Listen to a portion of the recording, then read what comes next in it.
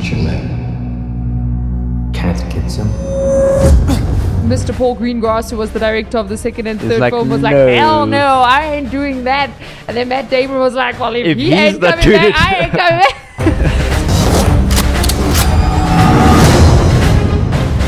Jason Bourne is the tip of the iceberg. So then Universal were like, oh guys, how Yeah. do we do this without Mr. Greengrass and Matt Damon? And this is the result.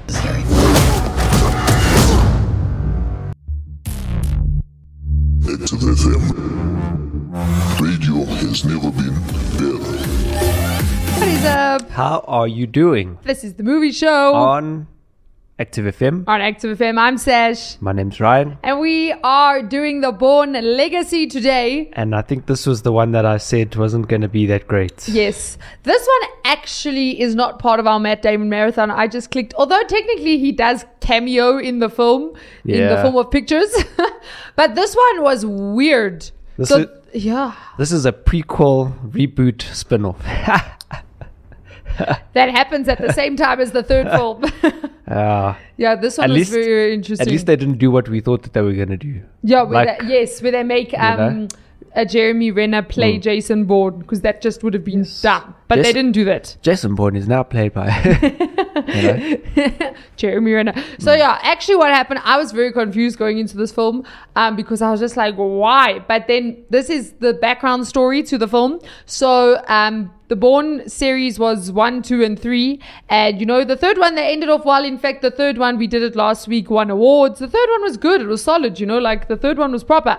And then Universal decided, yeah, because it did so well, we're going to like keep this thing going. Yeah. And then Mr. Paul Greengrass, who was the director of the second and He's third like, film, was no. like, hell no, I ain't doing that. And then Matt Damon was like, well, if he he's ain't not coming doing back, I ain't coming back.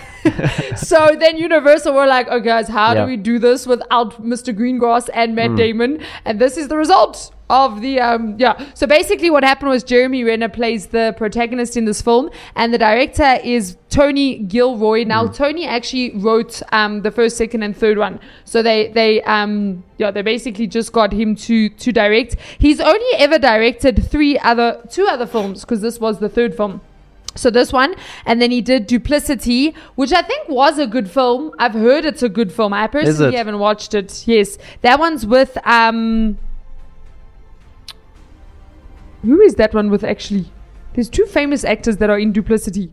But then there's another one that has why do I have Keanu Reeves in my mind? It's not Keanu Reeves.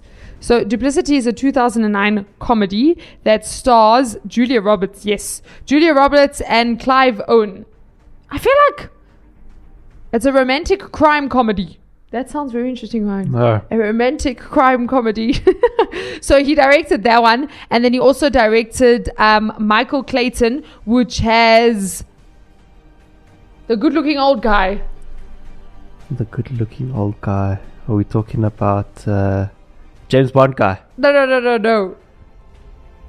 Good-looking old He guy. does the Nespresso ads. I can't believe I forgot his name. Oh, George Clooney. Yes. There we go. Yes. George Clooney. So those are the only other two films that he's directed. So he doesn't have a lot of directorial credits, but he obviously is a writer and he's also a producer. But he was the one that directed this film. It came out in 2007.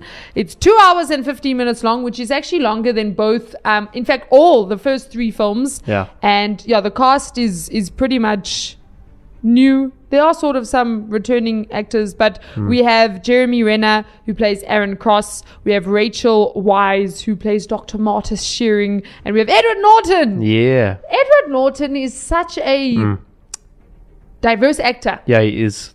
Because when I was looking at his filmography, I don't know if you remember the film Motherless Brooklyn. Yeah. Where he had that... Yeah, that's right. I can't remember what it's called now, but that thing where you basically...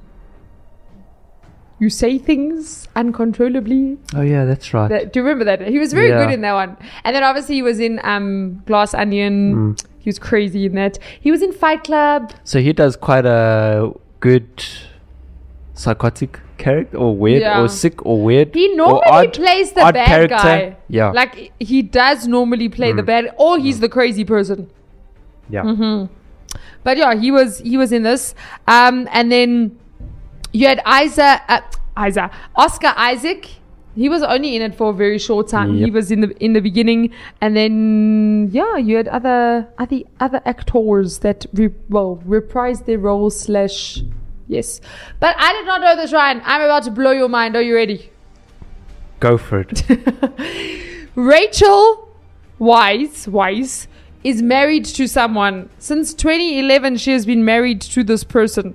No, that doesn't make sense. But anyway, maybe they were dating for really long because this film came out in 2007. Yeah. Who do you think she's married to, Ryan? Hang on. No, don't look, Ryan. Don't look. In a second. I'm guessing. No, you're not guessing. He's waiting for the answer. Okay, I'll tell you. Daniel Craig. Daniel Craig. He plays the latest James Bond. Yeah. Yes. So can you believe it? Those two are married. Wow. And apparently during the shoots in Manila, the producer Frank Marshall was actually glad to see them come together, saying it was pretty cool to have James Bond on the Bourne set with Aaron Cross. And we had a great time. It was really fun. Well, they kind of classify the Bourne movies as they're at the same levels as the James Bond. In that same kind of area, yeah.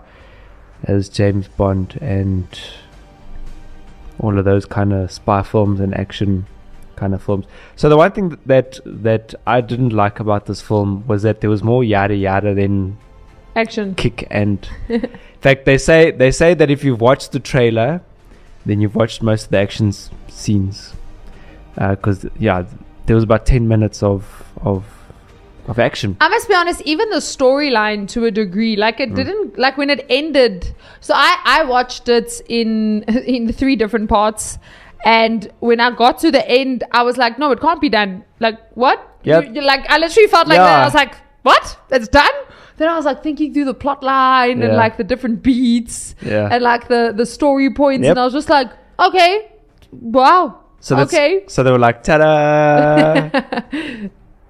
Ta-da.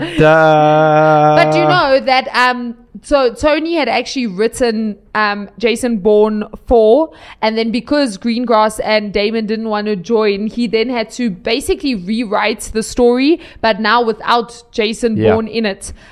So yeah, I feel like rewrites sometimes can be very dangerous.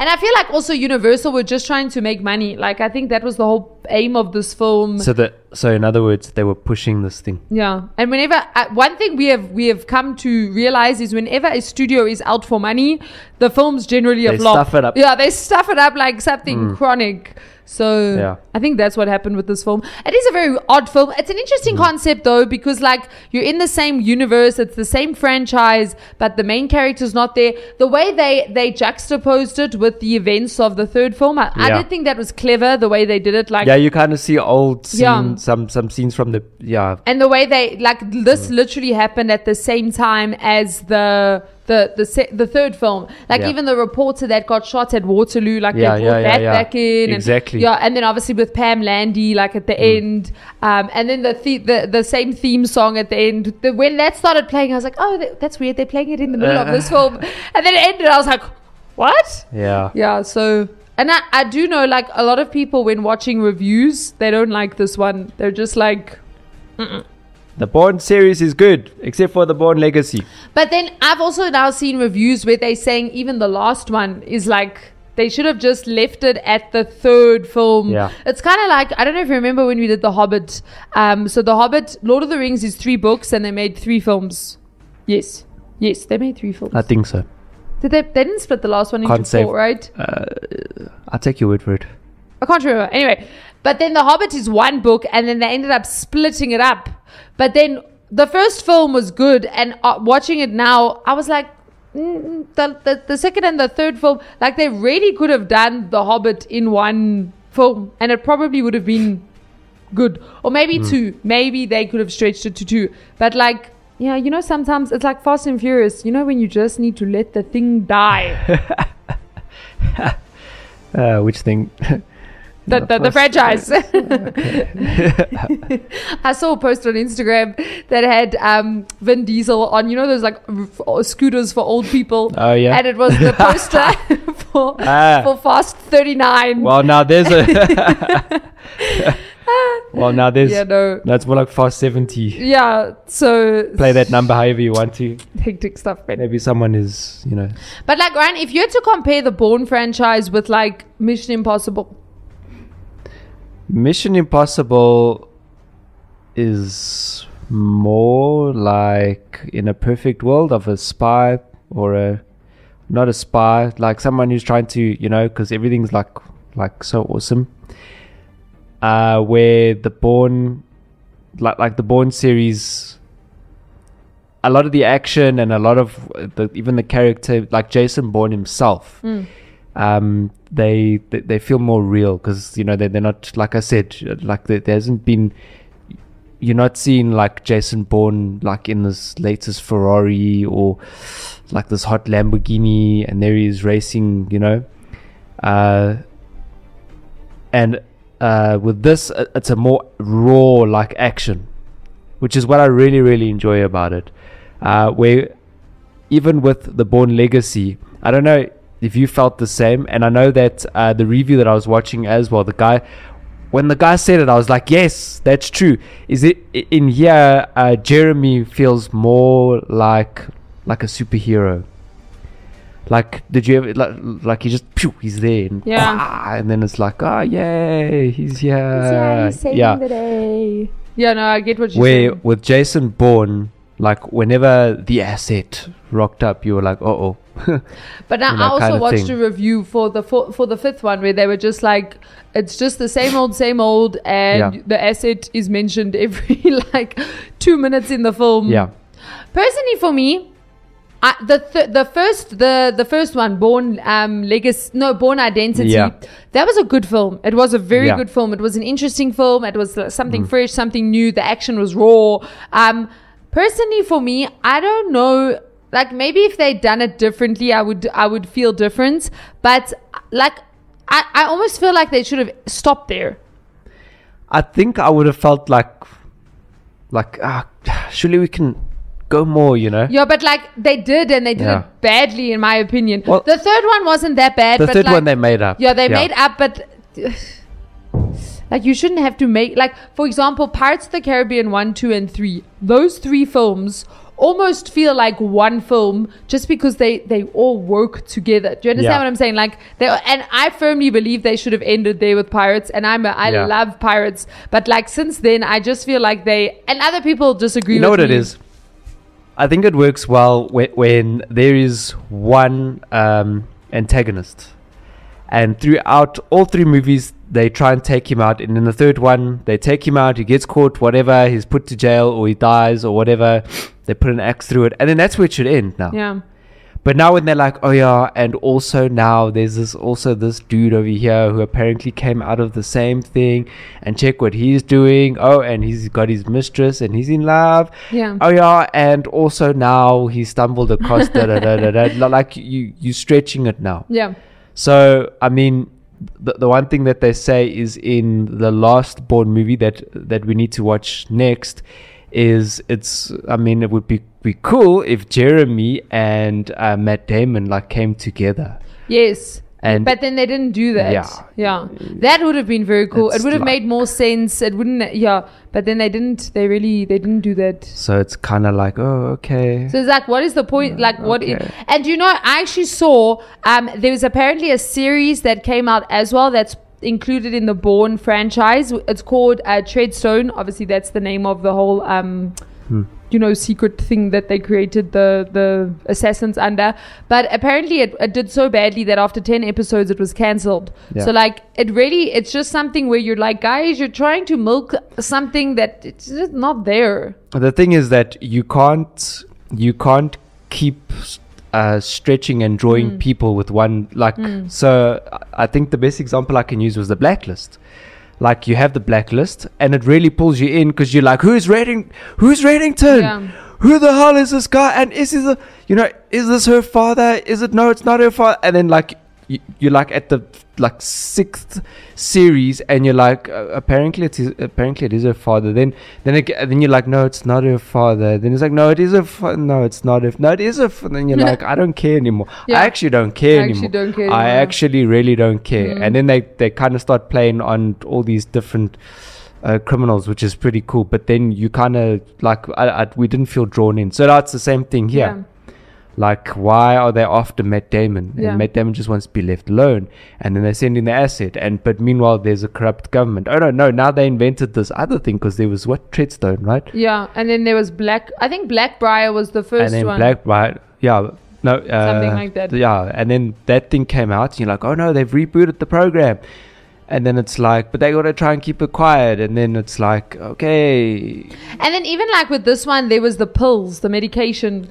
And like that see? wasn't a thing in like... They're really yeah. trying to... Yeah. They're really trying to like... Yeah. pull. You know what I think it is? It's exactly what you've described, where when you've got a trilogy that works, it's not actually 3 separate stories. Oftentimes it's one big story, Yeah. but they've just gone like into a lot of detail in like the plot lines and the way they've ended each one. They've ended it almost on like a cliffhanger, but it's almost ended. Yeah. It's ended. It's given you.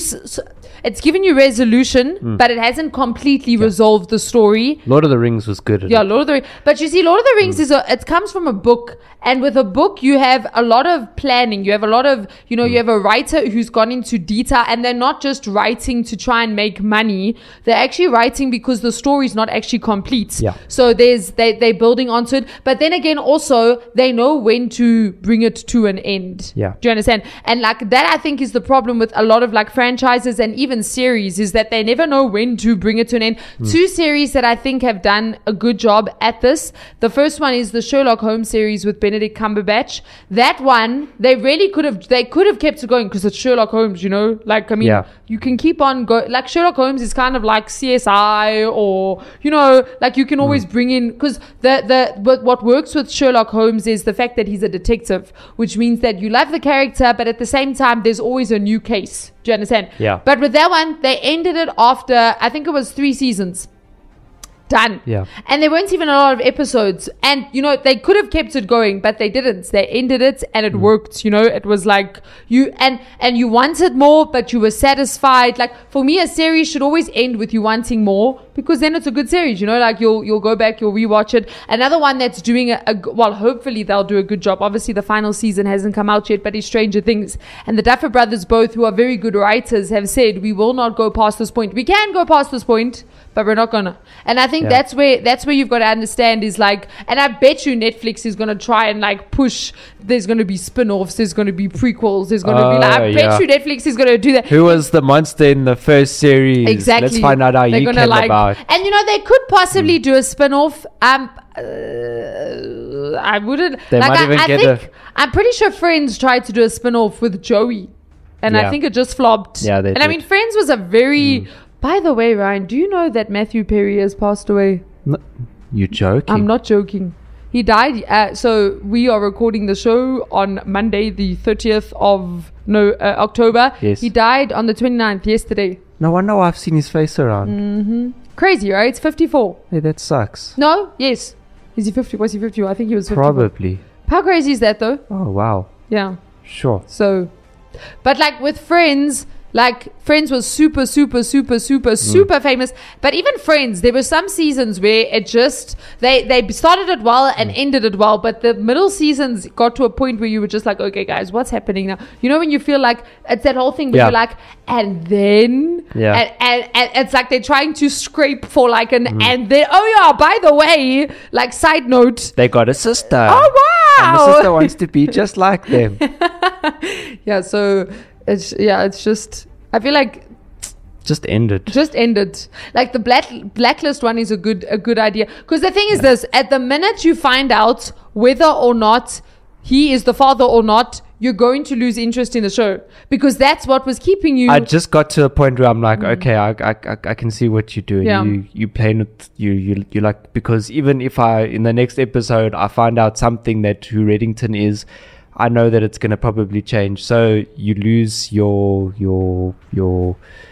what is the word I'm looking for? The genuineness. When it comes to script writing, I personally don't think the whole thing of, okay, let's write the first one and see how it does, and then if we do you understand? Like that whole concept can be a little bit risky. obviously I know that there's finances and there's like, no, the production company doesn't want to sign 3 films. I know there's that, but I think as a writer, you have to in your mind already know if we're going to take this forward, this is where it's actually going to end up. That's why the Duffer Brothers won't go past season 5, because they've always had the story and they've planned it out, and that I think season 5 was already written before season 4 was released.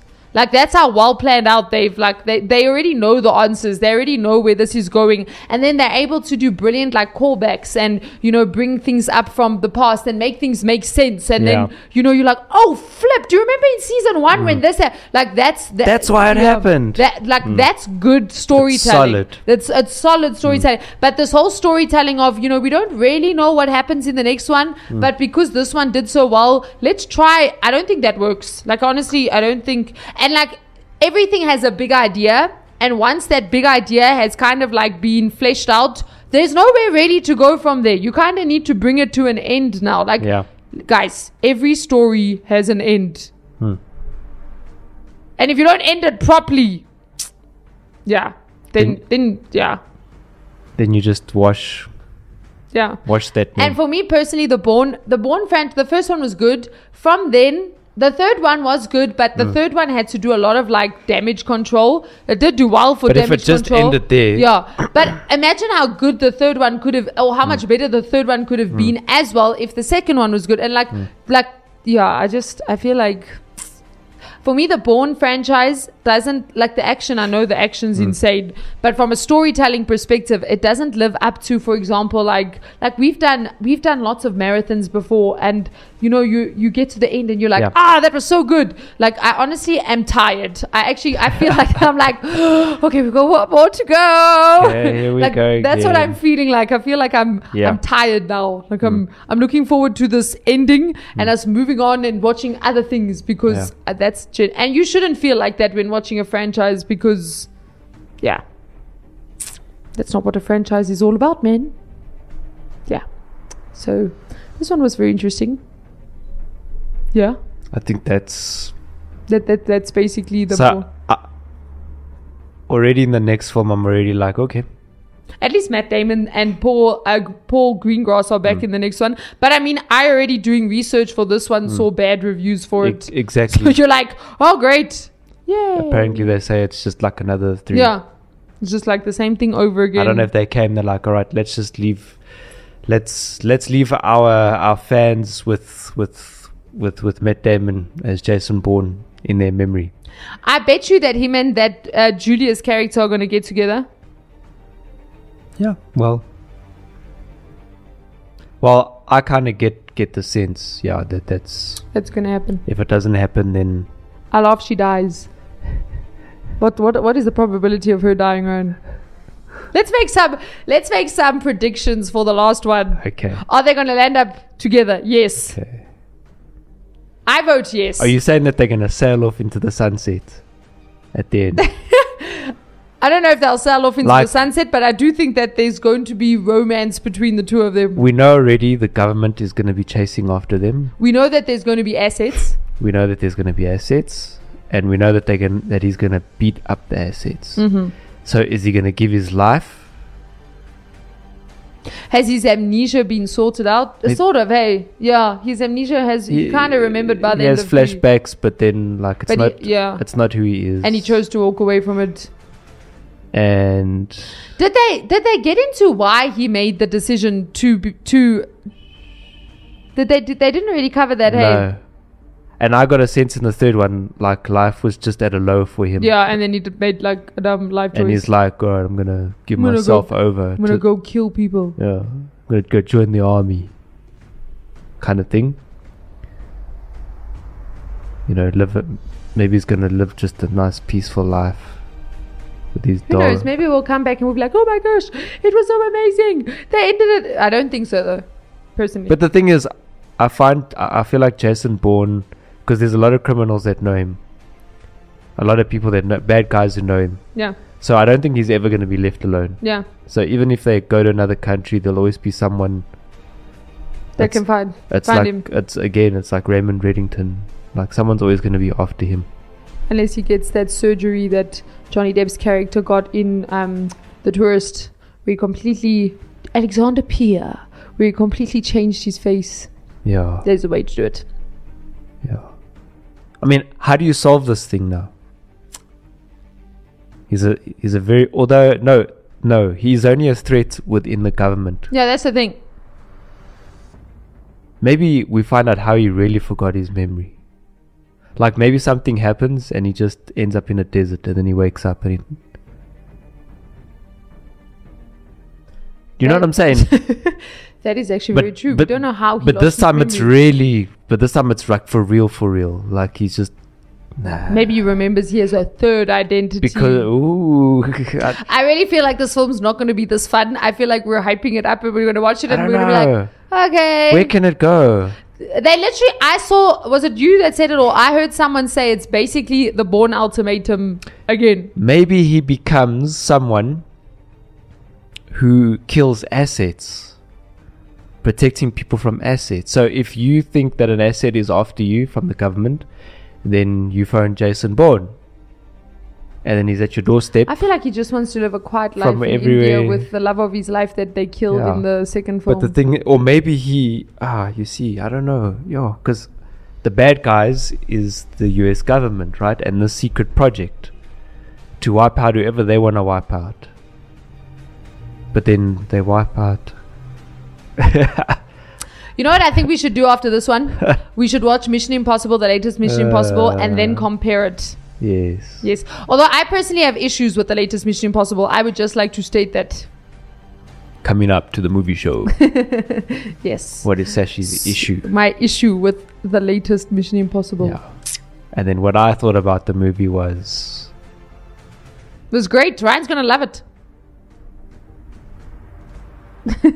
I don't know. Yeah. Not so sure. Coming soon to a movie show near you. Yeah.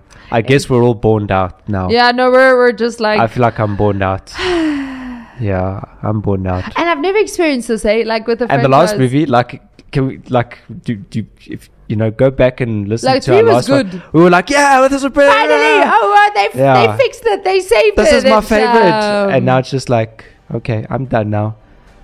Got there, done there. Worn the t-shirt. Exactly. So we need another movie now. We do. We really do. So we're going to head over to Mission Impossible. There you go. Yeah. All right. But until then. See you then. This has been the movie show. On Active FM. Peace.